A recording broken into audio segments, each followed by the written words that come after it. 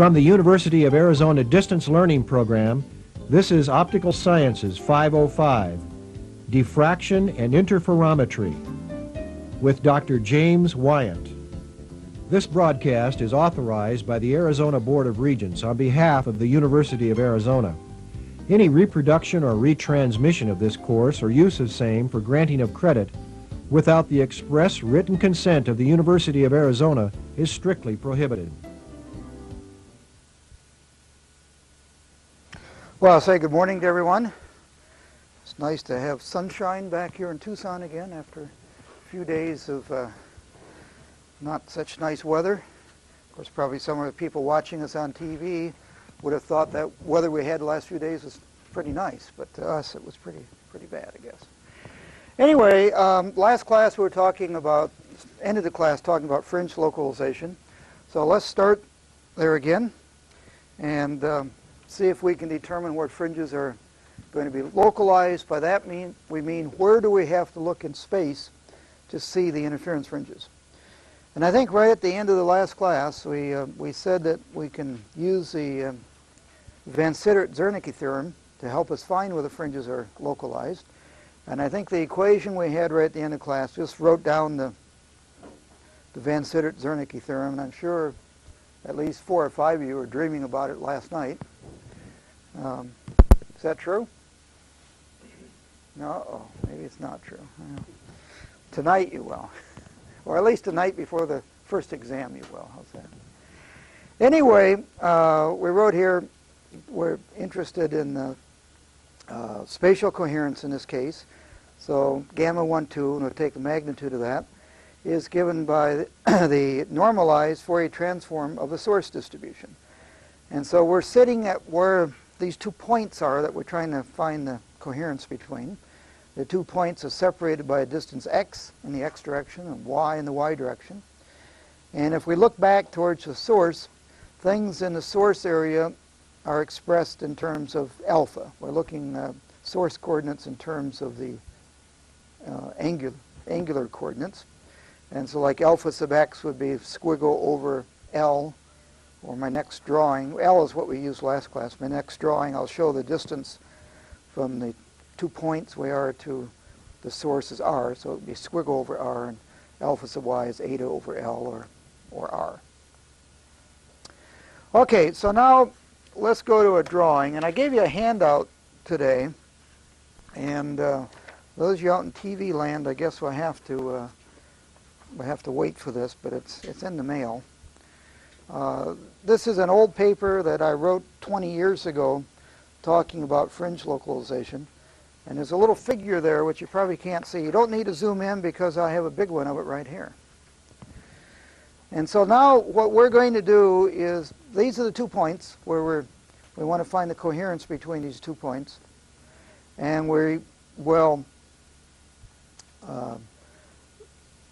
go over here to where the source is, and for my drawing that's the distance r away, or for last class we called it L. And we're going to say that from this space here, as we look out here, the separation between the points will go as some angle theta. So theta is just distance here divided by L. You have theta in x direction, and you have theta sub y in the y direction.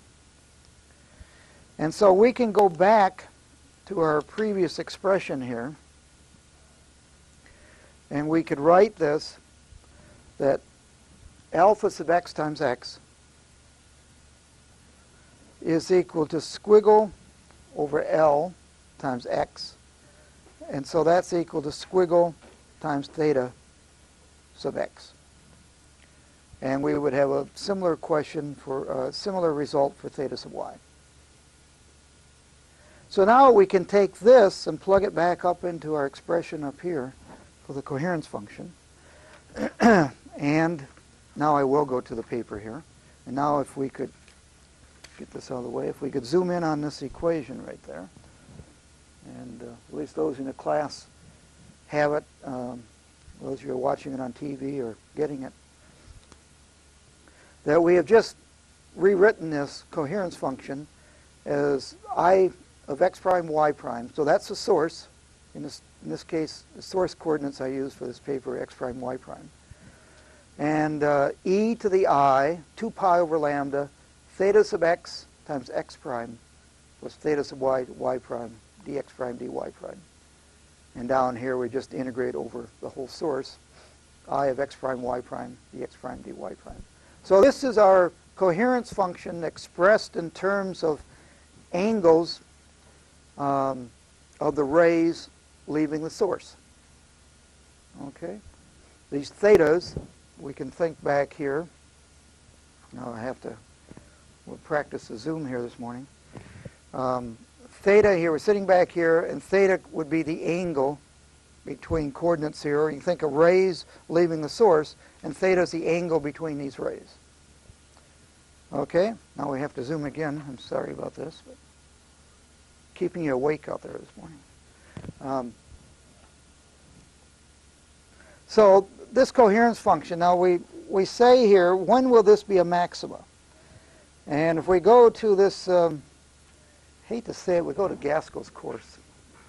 I was young and foolish when I wrote this paper and actually referenced Gaskell's paper, or his book here.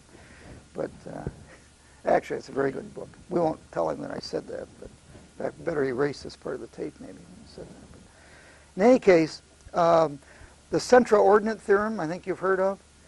And so, how many of you have heard of that? Yeah, okay. And so this is going to be a maxima here when these thetas are equal to 0. Independent of what the source distribution is, this will become a maximum when the thetas are equal to 0. Now, what in the world does that mean, and how is that related to fringe localization? Well, one way of thinking about that is what that is saying is that we're going to get maximum fringe contrast when a ray interferes with another ray, leaving the source at almost the same angle as the first ray. In fact, we get the best contrast when a ray interferes with itself. Okay? Because we want theta to be 0. And so whatever this complex interferometer is that we have, you know, you take your source and you trace a ray in from your source, and you see coming out of the interferometer, if it's 2-beam interferometer, for every ray going in, you're going to have 2 rays coming out. And the best contrast fringes will be when these 2 rays intersect, because that's when a ray, you know, is interfering with itself. And so there are a lot of complex derivations for where the fringes are localized, and the complex derivations always end up with this result, that you get the best contrast fringes where the rays intersect with themselves. Okay. Now let's say I have a point source here. So I of xy is a delta function. Well, now Fourier transform of a delta function is just a constant here. So now it doesn't matter if a ray interferes with itself or not. And so if we have a point source, the fringes are not localized. They exist every place the 2 interfering beams overlap. With an extended source, the fringes are localized, and sometimes we'll see they're localized at infinity, or sometimes they're localized near a mirror or someplace. But they're going to be localized where, you know, you take a single ray, trace it through the system, you get 2 rays out. Where these 2 rays intersect will be where the fringes are best localized. Now, if this region where the 2 rays intersect, if that depends upon which ray you took going into the interferometer, then probably you're not going to have any place where the fringes are localized very well, because different rays from the source are going to give you good contrast fringes at a different location, depending on which ray you pick. Well, this is pretty powerful, although I'm sure you don't appreciate it yet. But as we go through and we'll look at various interferometers, you'll see how this comes into play. And that will be in the next chapter. We have one more thing to cover in this chapter first, but once we get to the next chapter, we'll begin to see how this really helps us in determining where fringes are localized, where we should look for the interference fringes. So I'd ask you if you have any questions, but I'm sure you have lots of questions. And I think what we should do is wait till we get about halfway through chapter 6, and then we'll see if you still have questions on this. And then if you do, then we can discuss it in more detail. But before we go on to Chapter 6, we have one more item that we want to discuss here. And this is so-called intensity interferometer. And this is 5.6. Intensity interferometer.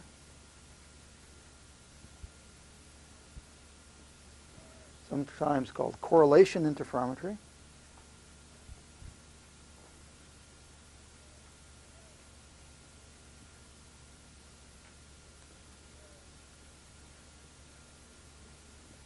Okay. Or sometimes called the Hanbury-Brown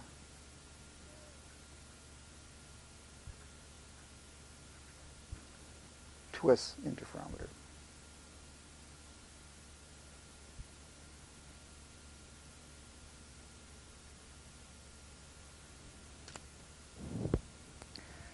And before I go into this, I'm going to go back in just a little bit and review something. I can find it in my notes here real fast.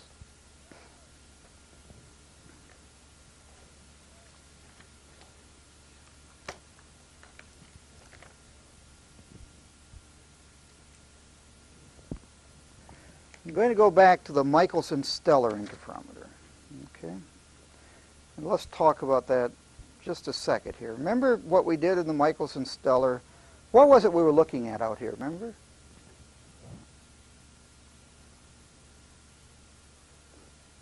Basketball team? No? Two basketballs maybe. We're looking at binary stars was one example we looked at here.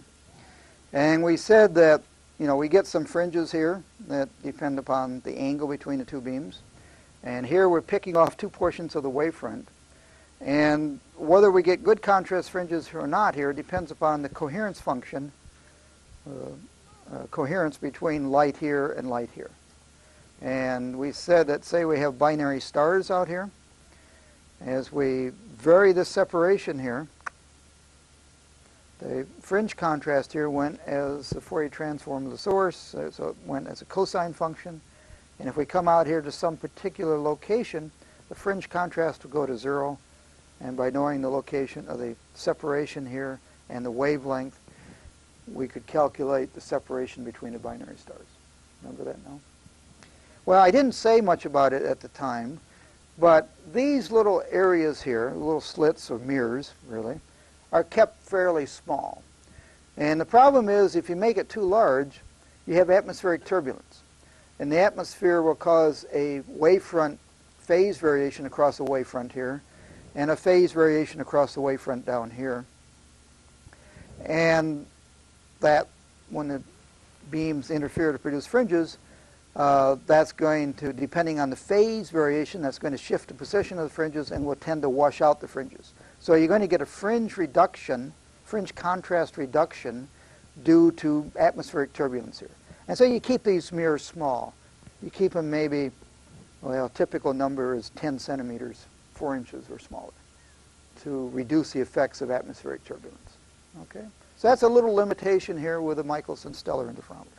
Okay, let's go ahead here and talk about this great thing called the Hanbury-Brown twist interferometer. Now, back when I was a student, this was a very hot topic, and you could be sure on your prelims you would be asked something on the Hanbury-Brown twist experiment, and so you always studied the theory to this very carefully, and I survived all that. But the funny thing is, once I got out of college a few years, it took me a while to realize that this was a dash here, not a comma. It's actually Hanbury-Brown twists actually are 2 people, not 3 people. So I just want to make sure you understand this is 2 people, not 3 people. Don't make the mistake that I made. Okay, this is it's an amazing, very amazing thing, and I'll give you a reference on this. And Franzone's book on optical interferometry. I think probably the first day of class, I made some nasty comments on it, saying I don't like it. Well, there's one thing in this book that is extremely well written, I think, and that's this portion right here.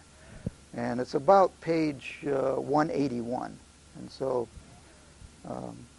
I don't know that you need to look at it for this course, but if in the future you ever get involved in this intensity interferometer, I would encourage you to go to Franzone's book. Well, what we're going to say here is that, well, we're going to try to use this so-called intensity interferometer to look at, say, binary stars, and do the same thing we did with the Michelson stellar interferometer. And kind of the idea is the following, that, you know, the electric field is some E naught of t cosine of phi of t plus omega 2 bar nu bar, 2 pi nu bar times t. And when we are looking at the Michelson stellar interferometer, what we're really looking is how this phase varies, and looking at the correlation phase due to the phase changes. But the idea here is that maybe if instead of just looking at the phases, maybe if we look at the intensities and look at how the intensity must be varying too, maybe some way by looking at the intensity we can, or amplitudes here, maybe we can also determine the coherence function. And that's precisely what Hanbury, Brown, and Twist did. And so we're going to build a telescope here right now. We're going to build 2 telescopes. And the interesting thing about these 2 telescopes here is that while in the Michelson interferometer we had to have very high quality telescopes, and we had to have small apertures because of atmospheric turbulence, here we're not going to be interested in the phase at all. So these telescopes can be really lousy telescopes. They're really going to be light buckets, okay? And we're going to take this and we're going to focus the light down in these 2 telescopes. And back in the days when Hanbury Brown did this, they used PMTs, photomultiplier tubes. And even today you might do that because you're going to work with some pretty low light levels. Anyway, we have 2 detectors here. And coming out of here, we have a couple of amplifiers. I guess really just emphasizing that we don't have a lot of energy here that we're working with. So these are 2 amplifiers.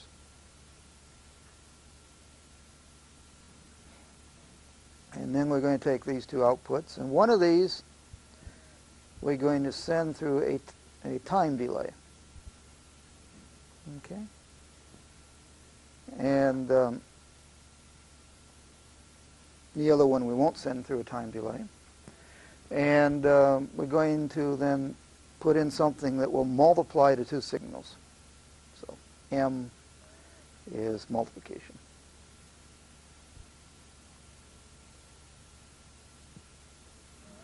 And we have some output here. Okay? So these are going to be placed many, many meters apart. They're going to be large, essentially just light buckets, not high quality at all. And we're just going to take the 2 signals out, going to multiply the 2 signals, and enable a time delay in one of the paths, one of the arms here.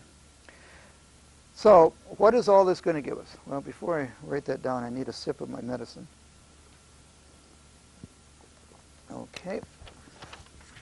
Well, let's just write down the coherence function, kind of remember what that was. And this is the non-normalized one. Gamma 1, 2 of tau. That's the time average of E1 of t, E2 star of t plus tau. Now what we're looking at in this instrument here is not the electric field, but we're looking at the intensity or irradiance, if you like. So what we have here is, from one telescope, we have some I1 of t. In the other telescope, we have I2 of t plus tau. And we're multiplying these 2, and we're doing a time average. And so that time average here, I'll write it down here, it's going to be long, is going to be E1 of t, E1 complex conjugate of t, okay, times E2 of t plus tau, E2 complex conjugate of t plus tau, time average. So we have 1, 2, 3, 4 here. So this is a correlation of fourth order.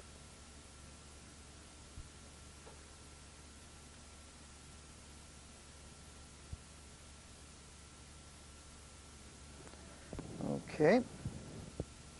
Now I have one of my favorite lines. It can be shown.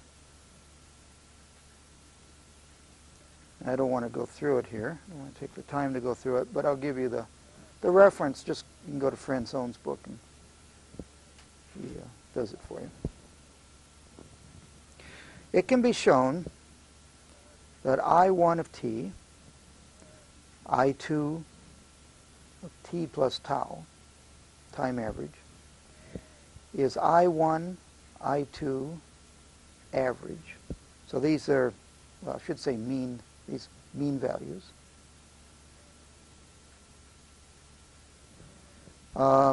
Plus the magnitude of gamma 1, 2 of tau squared. So if you go to Francone's book, you can go through that little derivation to see if this is true. Okay, now, so we will take that. Now I'm going to write that delta I1 of t is whatever I1 of t is minus the average of the mean value. So this is just saying we're varying about the mean, and so I just subtract out the mean, and that gives me my delta. And we can do the same thing for I2, but I'll write it down. Delta I2 of t is I2 of t minus average, minus the mean value. Okay. And maybe the last thing I can write on this sheet of paper is that delta, by definition, delta I1 of t, the average value of that, just by definition, is equal to 0. And the same thing for delta I2 of t. Okay.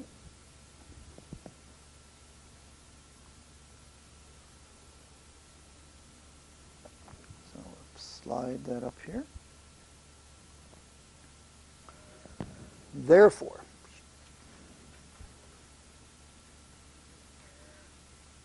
I1 of t, I2 of t plus tau,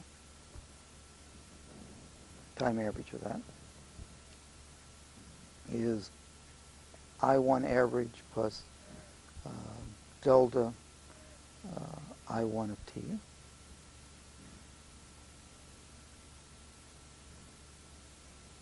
times I2 average plus delta I2 of t plus tau. Okay, so I just plugged in from up above I1 and I2.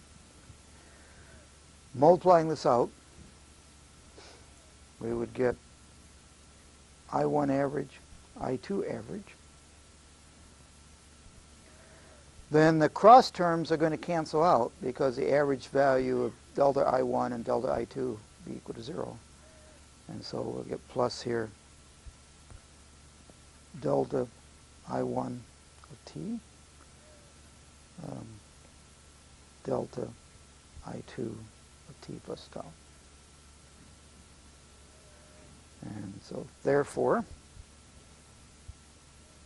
from, slide this down for a second, from this thing where we said it can be shown in Francone's book, we have that the variations time average of delta I1 of t, delta I2 of t plus tau is gamma 1, 2 of tau squared.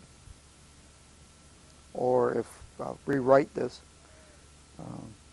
in normalized coherence function here, that delta I1 of t, delta I2 of t plus tau, time average, is equal to I1 average, I2 average, little gamma 1, 2 of tau squared. So we have the result here that simply by looking at intensities, we don't have to take into account phase, we don't have to look at interference fringes, but just taking into account intensities and finding the time average of the variations in the intensities falling on these two telescopes, we can calculate the coherence function. And when Hanbury, Brown, and Twist showed this, I mean, there were a lot of people who almost couldn't believe it. But they built an enormous system down in the outback in Australia, and it worked very well. The one limitation to this, well, the good thing is, and then I'll get to the limitation. The good thing is we don't have to have good telescopes. They're just light buckets. We can make them very large so we can collect a lot of light. But the bad news is that this correlation is proportional to the square of the intensity. So correlation proportional to square of intensity. Therefore, it's limited to bright stars.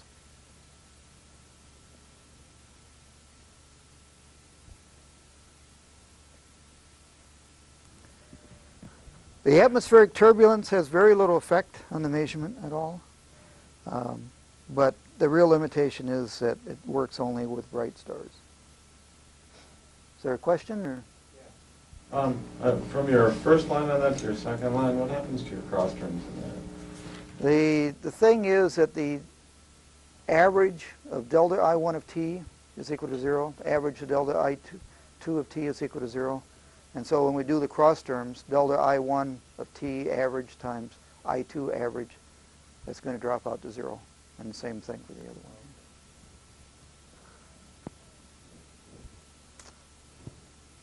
Any other questions? Okay, well, it's a very neat device here, but we need to go on. Okay. So that finishes everything I was going to cover on coherence. And so you all feel like you're experts in coherence? Yeah. Okay. I'll give you another week. Okay. Chapter 6 is classical two-beam interferometers.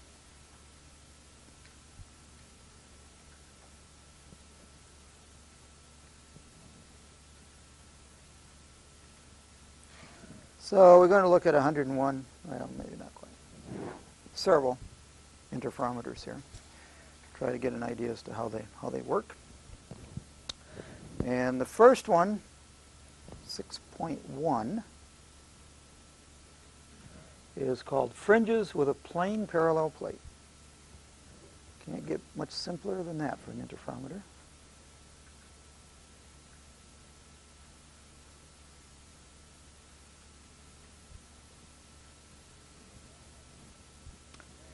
And that's going to be broken into a few subsections here.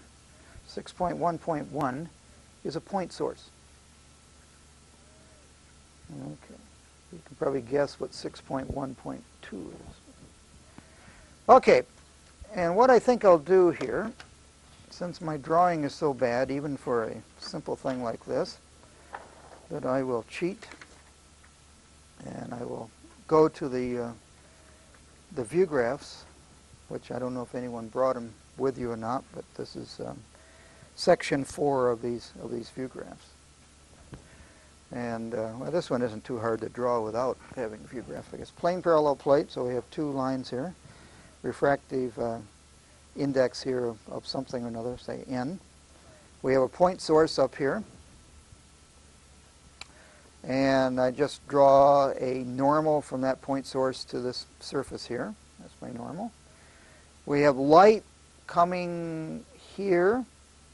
Light coming here. Some of the light will be reflected off the first surface and back here. And we're just going to look at some point P right there.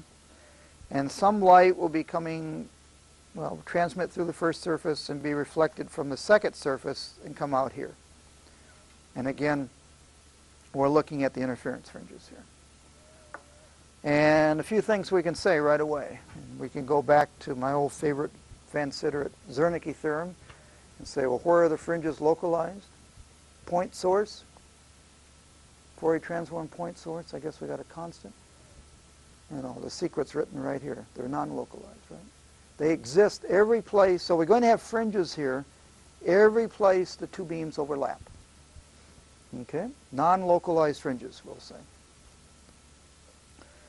Then the other thing, and I guess I give the answer down here, but just because of symmetry, if I were to put a plane up here in space, because of symmetry, but the fringes have to be circular, right? No reason for them not to be circular. And they would be circular with a center about this normal right here. Okay.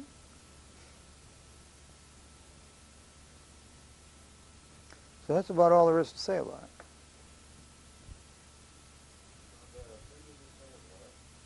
They're going to be centered along here. So if I had a plane, just because of symmetry, that's the way they'd be. If I had a plane here, there would be circular with the center of the circles along this line, where this line intersects my plane. We don't need to do any math to show that. We could, but we don't need to, just because of symmetry. That's where they have to be and what the shape has to be. Okay. Now, any other questions? Well, let me ask you a question then. What will happen as I take this point source and move it around? The fringes are going to move around. Okay. What if instead of having a little point source here, if I have an extended incoherent point source? Well, each point on that extended incoherent point source will produce a set of fringes. And probably as this source gets large enough, these fringes are going to wash out, or tend to wash out. Okay, so that takes us to section 6.1.2, which is called extended source.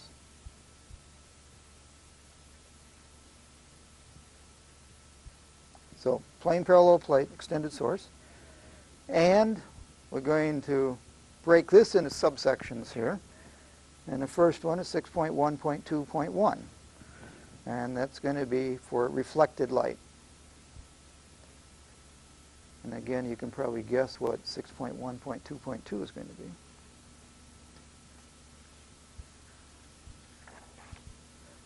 And so I will also bring up a drawing here, so I don't have to do it myself. And we'll first just kind of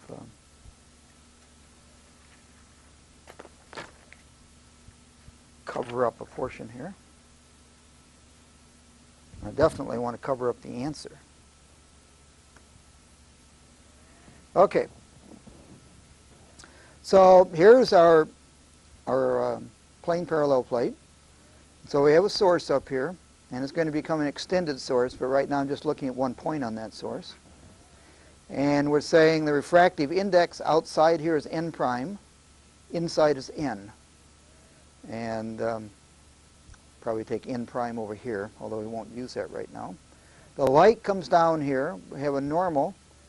So light leaves at an angle, incident here, an angle theta prime. And some of the light will be reflected up here. And some of the light will come into this plate, being at an angle of theta, okay, to the normal. Come down here to the second surface, be reflected here, and we'll come back here These two surfaces are parallel, and so the light from this one ray will come out as two rays that are parallel with respect to each other. Extended source. So where will the fringes be localized? Well, let's see. We said from the van Zernike theorem we trace one ray in, we get two rays out, and it's where these two rays intersect is where the fringes are going to be localized. That's where we have to look to see the fringes. These two rays are parallel to one another. So where do they intersect? At infinity. Right. So the fringes are going to be localized at infinity. My lab is too small to find the fringes at infinity, so I put in a lens here and focused on the lens. And where do we look here?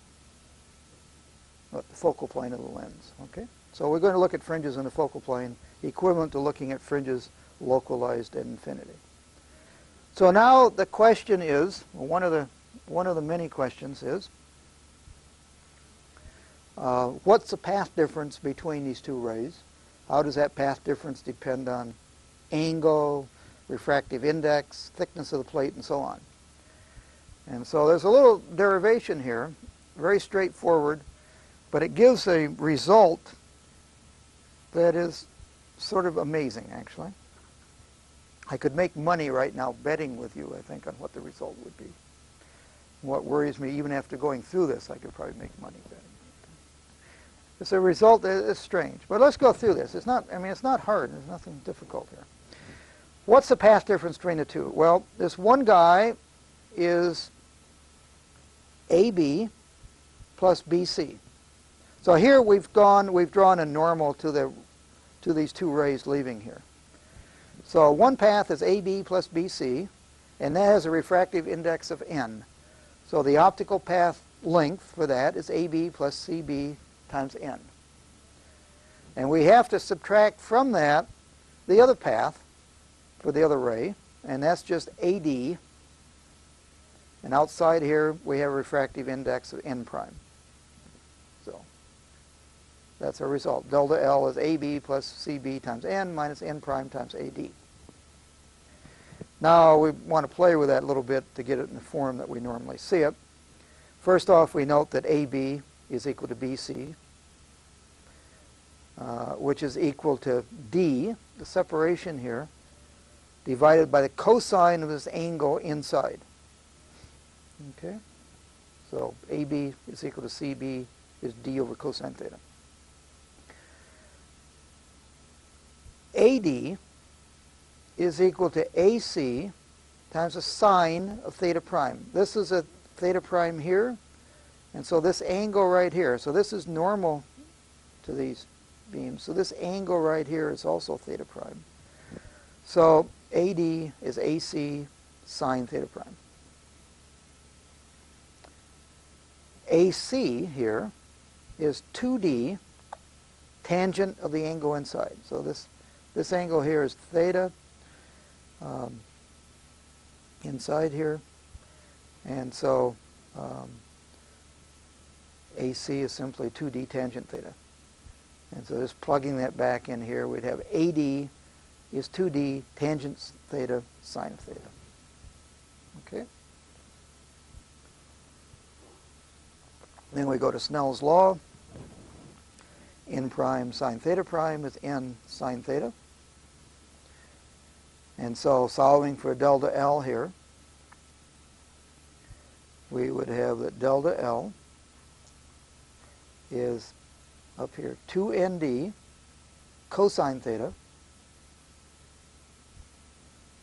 minus 2N prime D sine theta over cosine theta times N sine theta over N prime. Okay, so the first part here is just 2ND over cosine theta. Second part is minus 2N prime D sine theta divided by cosine theta, N sine theta divided by N prime. Multiplying this out, 2ND over cosine theta times 1 minus sine squared theta. And so, of course, answer here is that delta L is 2nd cosine theta. So kind of the amazing thing is, the surprising thing, I guess, I don't know if to say amazing, the surprising thing is that as this angle becomes larger, and these paths actually become larger, the path difference, this minus this, becomes smaller. Okay? And what is happening as this angle becomes larger is that it's true, this is getting longer, but this is also getting longer, and this guy is getting longer at a faster rate. So the larger the angle of theta, the smaller this is. So that's one thing to remember, and that's, I mean, that, I'll guarantee that at least once in the next 5 years you're going to be confused on that. Because it's opposite of what you would think. The second thing is that in here we have an N, and that's the refractive index inside. And the last thing, I'll make special emphasis, because I once missed this on a test, is that this angle here is the angle inside. Not the angle outside, it's the angle inside. Okay.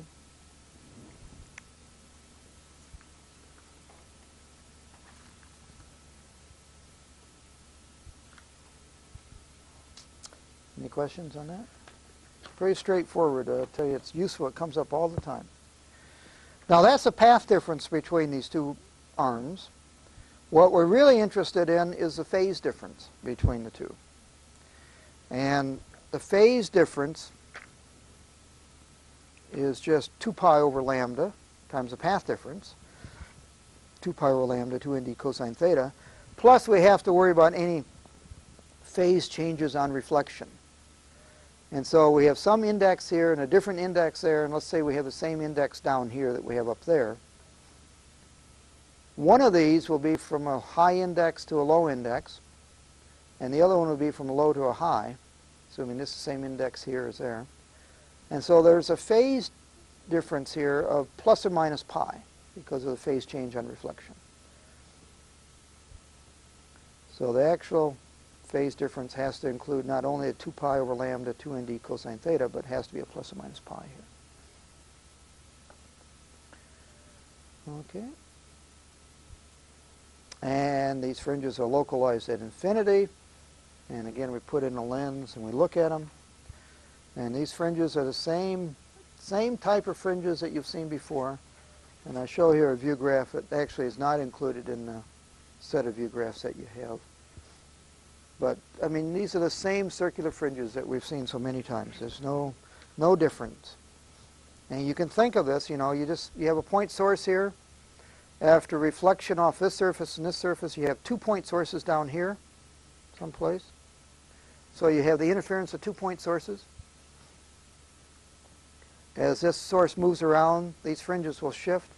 And only when we go to infinity do the fringes not shift as we move the source around. So only at infinity will we see good contrast fringes from the extended source. And these same old circular fringes that we've seen many times before. And they give a name to this. These are sometimes called the fringes of equal inclination. I should write that down probably.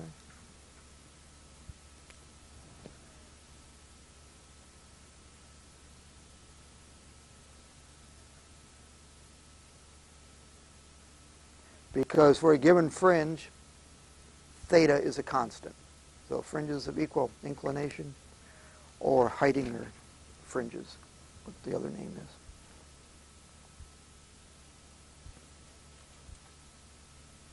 Okay. So again, you know, these fringes, the radius will go as the square root of integers as we go out here. The spatial frequency will be proportional to the radius. Same results that we've had before. Okay. So that was reflected light. So plane parallel plate, extended source, reflected light, 6.1.2.2 will be transmitted light. Okay.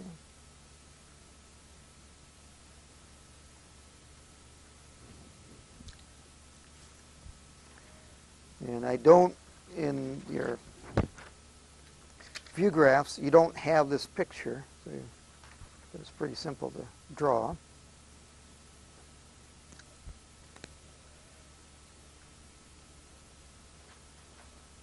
So we just take the same thing, source up here. Now the light, some of it will go straight through here. Some will be reflected here, up here, down here, and back again. So again, two surfaces are parallel. For each ray going in, we're going to get two rays out. They're going to be parallel to one another, parallel to the input ray. We could go through the derivation for the path difference, but it's the same thing as what we had when we looked at reflected light. Same thing as 2nd cosine theta. Phase goes as 2 pi over lambda, 2nd cosine theta. And the difference here is that this is reflected from whatever index this is to this index. This is reflected from whatever index this is to this index, and assuming we have the same index on both sides, you know, we may have a pi change, phase change here, I don't know. But if we have one there, we're going to have one here, and it will cancel out then. That would be 2 pi. And so the phase difference between the two interfering beams is just 2 pi over lambda, 2nd cosine theta. There's no plus or minus pi out here. So what does that mean? Well, it means that the light that we have in reflected here and the light we have in transmitted, the fringe patterns will be complements of one another. There's a 180-degree phase difference between the two. So when we get a bright fringe here, we'll get a dark fringe there, and vice versa. It also makes us happy maybe with conservation of energy, too. So the transmitted and reflected fringe patterns are complements of one another. The fringes are localized at infinity from the old Van Sittert-Zernike theorem. And the last thing is that we look here, the light going through, say this is a piece of glass, index of, I forget, what's the normal index for glass? About 1.5, some number like that.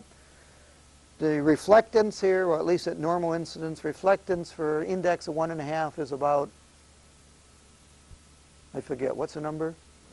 4%, okay. So we get about 4% reflected here, about 4% reflected here. So we have about 92% there. We're getting 4% reflected there, another 4% reflected there. This other guy doesn't have much light, okay? We get low visibility fringes if we have low reflectivity here. Okay? So these guys will not, the guys reflected up here will give us very high contrast fringes. The guys reflected down here will give us low contrast fringes.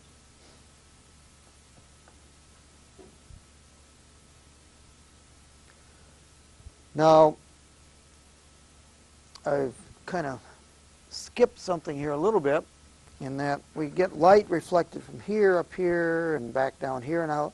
Some of this light here will be reflected back here and down here. Some of that will be reflected here and here. So we actually have mini beams coming out of here. Now, if this is a low reflectivity, these higher order beams or higher reflectance beams don't have much light. We can kind of forget about them. As the reflectivity becomes larger and larger, then these other reflected beams are going to bother us. And that's why we're going to have a chapter 7 in this course, is to talk about these multiple reflected beams. So right now, we're just going to look at two-beam interference. Little approximation. It's a very good approximation if we have 4% reflectivity on each surface. It's a terrible approximation if we have 94% reflectivity on each surface. But we'll take care of that in chapter 7. Okay, so you must feel that you're an expert on plane parallel plates and fringes, both reflection, transmission, point sources, extended sources. Time to go on. Okay, so we'll go on to section 6.2. And these will be called Fizeau fringes.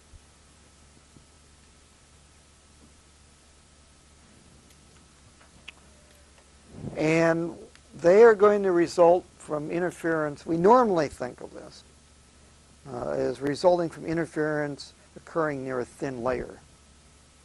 And they're going to be very similar to what we had up above, that we've already talked about. And I will bring out a little view graph for this too. And so these are not very new guys. I think they were first published in 1862. But they're pretty useful guys, widely used guys. Point source, where are the fringes localized? Always, regardless of the interferometer. The non-localized, right? They exist every place the two beams overlap. So now we're going to come down here, and at least for my drawing, I'm going to have a thin film here. And, you know, index, say, N, and each side is N1. And the light comes down here, and some of the light will be reflected off the top surface here, and some of the light will be reflected off the bottom surface. And so it looks just like what we covered. But the difference here is that the separation between these two surfaces, D, is going to be a function of position here. Okay? So I guess I say that down here. D, the film thickness, is a function of position.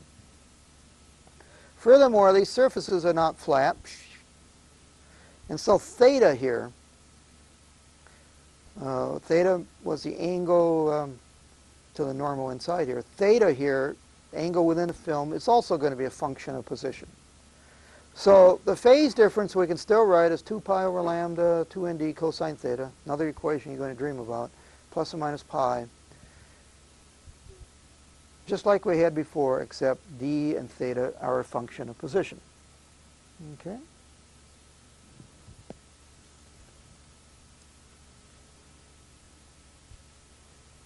And that's all there is to that, except maybe I kind of didn't say something here, but this was section 6.2.1, point source.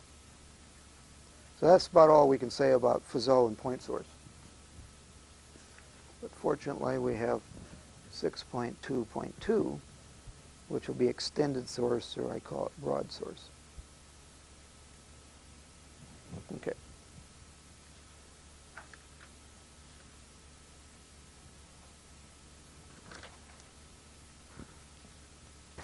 And for that, I'm going to have another view graph.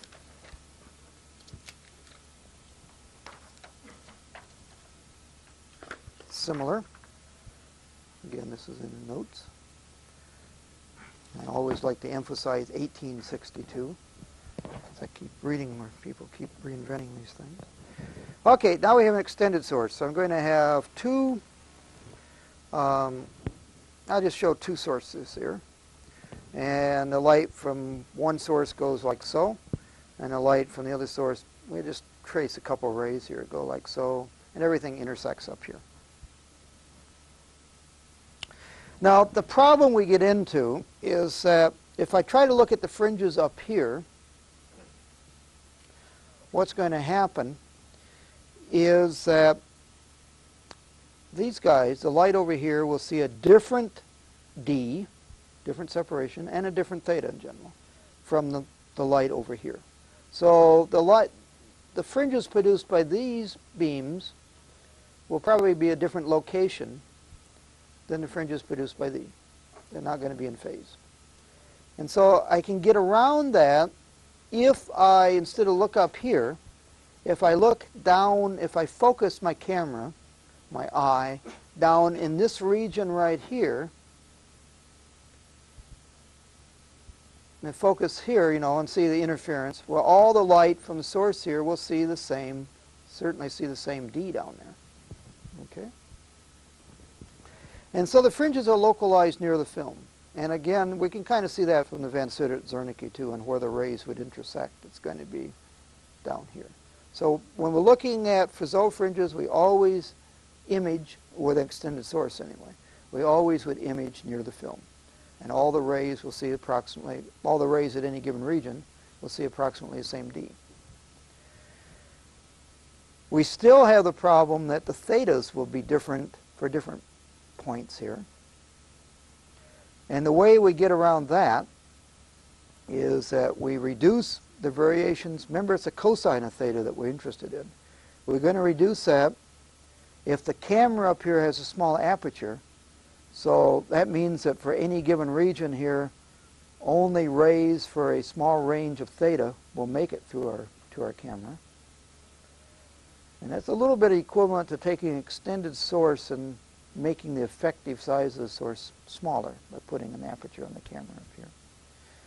So that reduces the thetas that will be present for a given fringe area. And if we go to near normal incidence, then the cosine of theta is approximately 1 for a moderate spread in theta. So what you normally do, you're looking at Fizeau fringes. A, you focus in the region of thin film. B, you use a small aperture. C, you try to use something near normal incidence. And then you're going to get nice contrast fringes. Okay.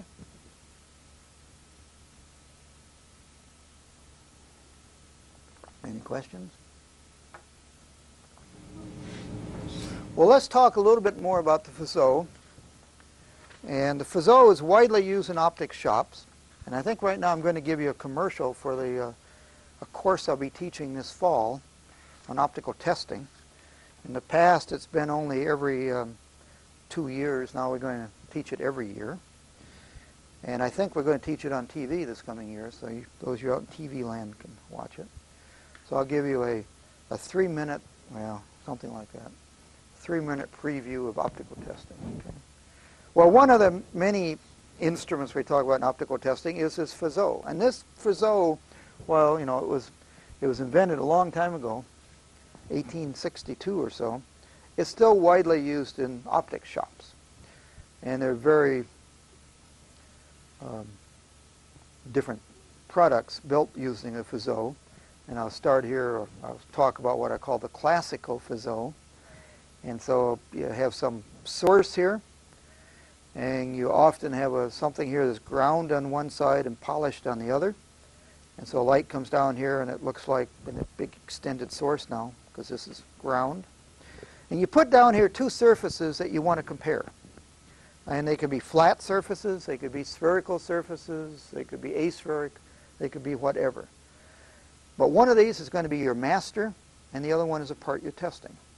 And we put the 2 surfaces, the master surface and the surface being tested, close together, and we get Fizeau fringes. And we've arranged this so we're looking pretty much at normal incidence.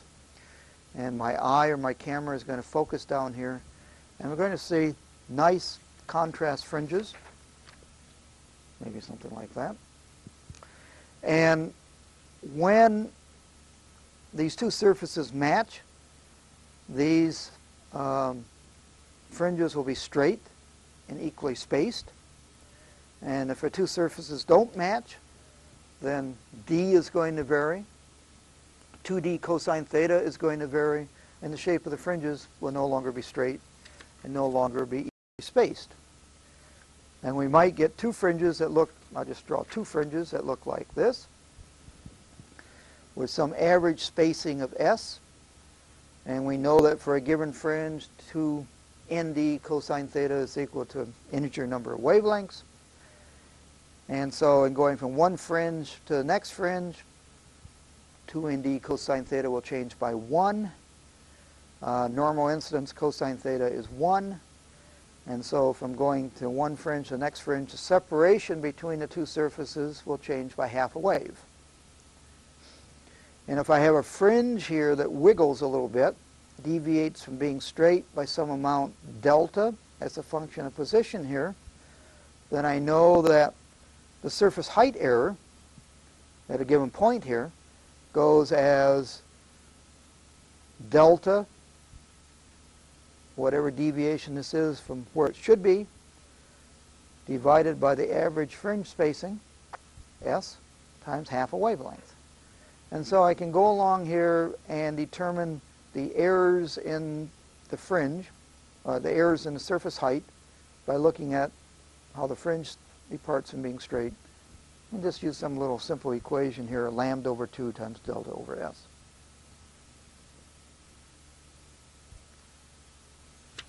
one more view graph on this is, I'll look here where I have two surfaces. One is flat and the other one has a little low spot in it. And I look at the Fizeau fringes between these two surfaces. And where the two surfaces are flat, I get nice, straight, equally spaced fringes. And where I have a low spot here, the fringe is no longer going to be straight. And the important thing is, remember, 2nd cosine theta is equal to m lambda, that for a given fringe, the separation between the two surfaces is a constant. D is a constant, okay? And so this fringe is going to have to move in the direction such that along this fringe, D is a constant. And if we think about this for a while, and if I put a little wedge between the two surfaces, and the angle of this wedge is greater than any slope errors, and so the optical path difference always is going to increase as I go to the right here. When I come to this little hole here, this fringe is going to have to move towards the thin portion of the wedge in order to have this condition that the separation, for a given fringe, the separation between the two surfaces is a constant. Or if I had a bump on this surface, now the fringe will have to move towards the open portion of the wedge. So the use of Fizeau fringes for measurement of optical surfaces, machine surfaces, all types of surfaces, measuring how flat they are, is very powerful. And these techniques are not new at all, but the real thing that makes, say, a Fizeau interferometer so popular nowadays is that you combine this with modern electronics and a computer and software, and it's amazing what you can measure and what you can determine about surfaces and so on. So anyway, that's my commercial for Optics 513 optical testing. Did I sell anyone on it? It's going to be at 8 a.m., I should warn you. Unless we can, I'm trying to get it changed to 7, but I haven't succeeded yet. Okay. 6.2.3. That's still under Fizeau, but it's going to have a little different name. Newton's rings.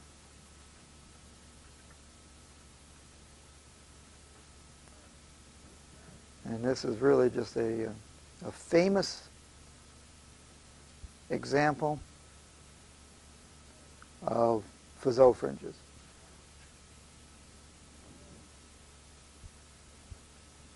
Okay. And I'll again go to a drawing.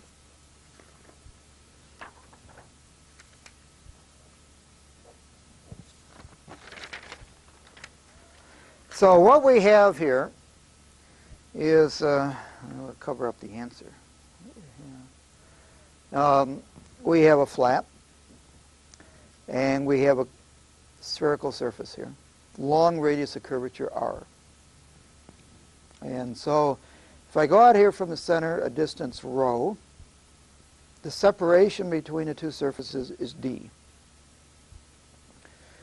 And so this distance here is r, and since that's a sphere, this distance here is r. And so I would have here that r squared plus rho squared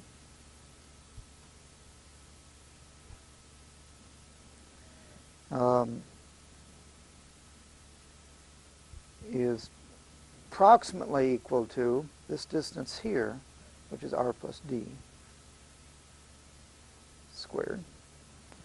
And so I'm taking d as a vertical distance here, and I'm just saying the angle here is small enough that I can just extend this along here and call that d. And so that's what r squared plus 2dr plus d squared. D is small, goes to 0. And so we have the result here that d is approximately equal to rho squared over 2r. The result you've seen many times before. Just we're approximating the spherical surface as a parabolic surface. And so if I go out to the, well, let's look here at the center. I'm going to go out to some fringes, but I have to look here at the center first. Right at the center, these two guys are in contact, okay? And so what can you say about the fringe right at the center? I'll slide this down here. So maybe it doesn't quite say that, but the center fringe is a dark fringe. And it's a dark fringe, well, you can think of two reasons why it might be a dark fringe. If these two surfaces really are contacting, if I had them in optical contact, there would be no light reflected up here. Therefore, it must be a dark fringe. Okay. The other thing is that, let's say I have just a teeny-weeny little bit of separation here. Very, very small fraction of a wavelength of separation. One of these reflected beams would be from a high index to a low, and next would be low to a high, so that would be 180 degrees out of phase. That's another way of thinking. The center guy is going to be a dark fringe. Okay. So if I go out here,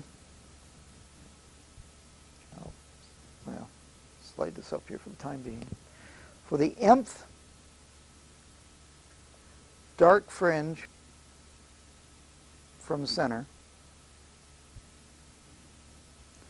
d sub m, well, the path difference is going to be what? An integer number of wavelengths, but we go through this little separation here twice, so d sub m is an integer number of half waves. Okay. And so we would have here that rho sub m squared, the radius of the mth dark fringe from the center, divided by 2r, is approximately equal to m lambda over 2. I'll come back to the drawing in a second. Or rho sub m, radius of the mth dark fringe, is m lambda r. So we get the same old circular fringes that we've seen so many times. The radius here goes as a square root of integers.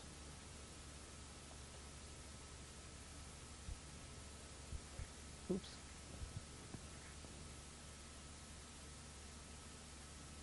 Okay. If I can find...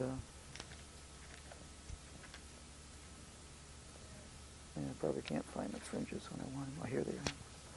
So it's going to be the same, the fringes are going to look the same as what we had before. And the radius will go as the mth, as a square root of the integer.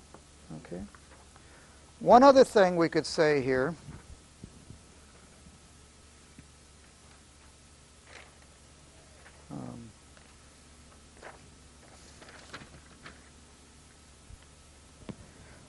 can we say anything about the area between fringes?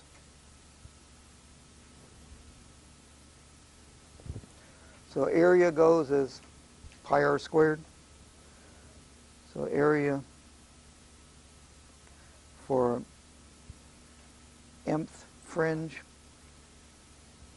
pi rho sub m squared, pi m lambda r, m plus 1 fringe,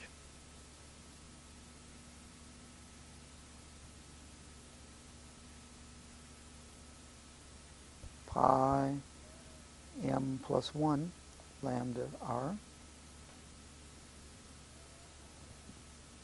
Area difference here, pi rho squared m plus 1 minus pi rho squared m is pi lambda r.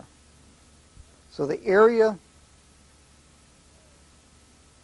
between fringes is constant to within the approximations we've gone through here. So the area of each one of these fringe is a constant. Okay. So anyway, that's the Newton's rings.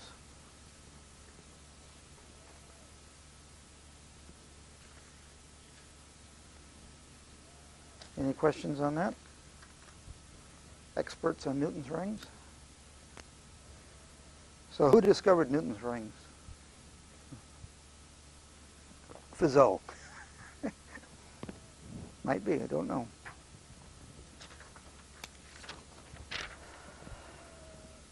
Okay, 6.2.4. Soap bubbles and oil films. Boy, this was a perfect time with all the rain we had this week, or something like this. Soap bubbles and oil films. Well, they're nothing but Fizeau fringes, okay? I'll go to my little view graph on this.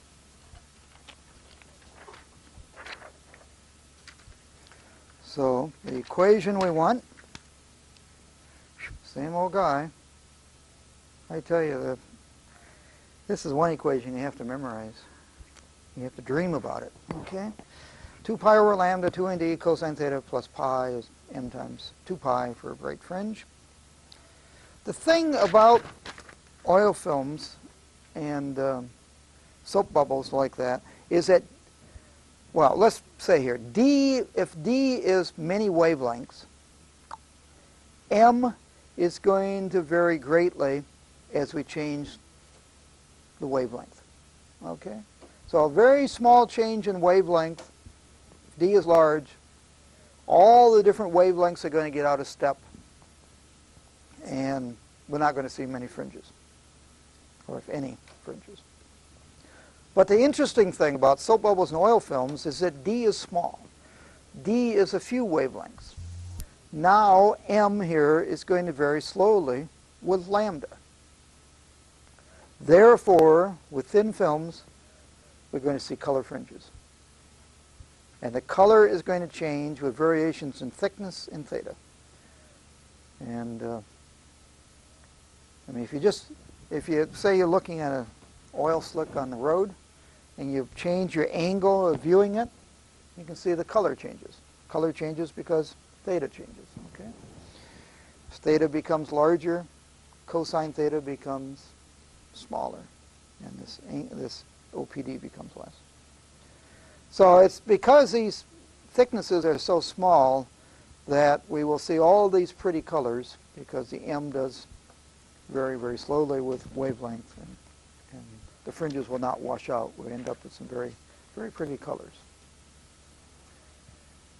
So you're an expert now in soap bubbles and oil films, okay?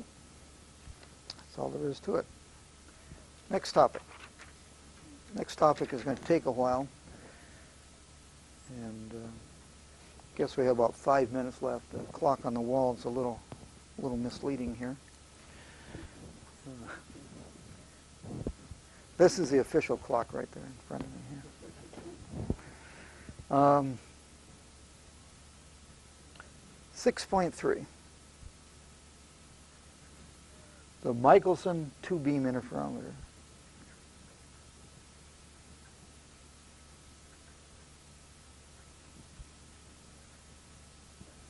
Geez, you already had a homework problem on this, didn't you? A little bit. I think I got a little bit ahead of myself in that homework problem, but they gave you a good chance to go to the books and look up the Michelson, right? Not sure exactly what I did on that, but in any case, maybe you're already experts. You studied Michelson, and I think kindergarten they studied Michelson interferometers. Anyway, this is Michelson's two-beam interferometer, not to be confused with his stellar interferometer. And we already, when we studied the plane parallel plate, it's very similar in many ways. So we're going to start off here. We're going to use an extended source. Actually, Dr. Wyatt? Yes? We have less time than I thought. Okay. So which clock is right, and how much time do we have? We have like a minute. Like a minute? Okay, it says 4 minutes. Okay. Okay. Well, I think we're going to come back and talk about the Michelson 2-beam interferometer on Thursday. And we'll go through it, and we'll spend a fair amount of time on it. It's a really interesting interferometer, and it'll work out very neatly. So I will see you bright and early Thursday morning.